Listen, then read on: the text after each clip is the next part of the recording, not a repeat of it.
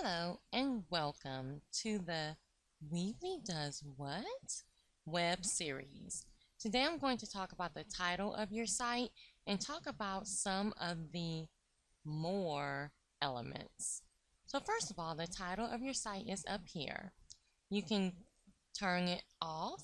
You can type in different text, or you can make it your logo. So you can drag and drop a picture, upload a picture of your logo, and your logo can be up here, or you can completely turn it off. So that's your title. You can always come up here and just hover, and you'll get the same options. Okay, looking at the more elements, you have a block quote. If you go ahead and drag and drop, it's going to have a little block, I guess you can call it, and you can type in a quote. Also, you have social icons. You can drag and drop.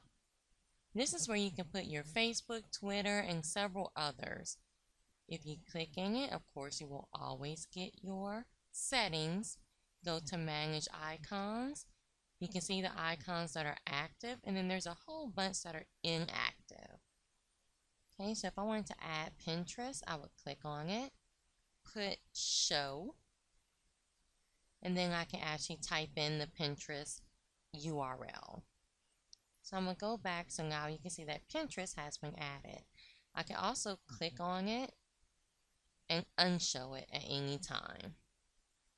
Okay, so any of them that you want to show, you click on it, go ahead and type in your Facebook URL, and your Facebook, this little button will be connected to go to your Facebook page.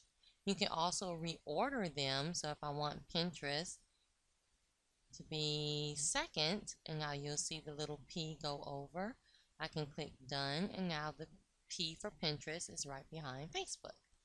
So that's how you get your social icons. Also, your feed reader is if you want an RSS feed.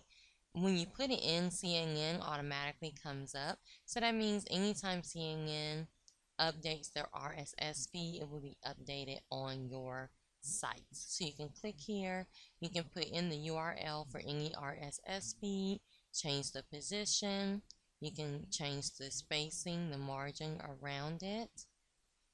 Your advanced settings, you can say how many items you would like to see on your RSS feed, and you can say how long you want the text to be. Okay, and you can say how big you want it. So that's large, extra large, and 100%. The survey and RSVP form I'm going to talk about in a different video that discusses all of the forms. So that is your title and your more elements.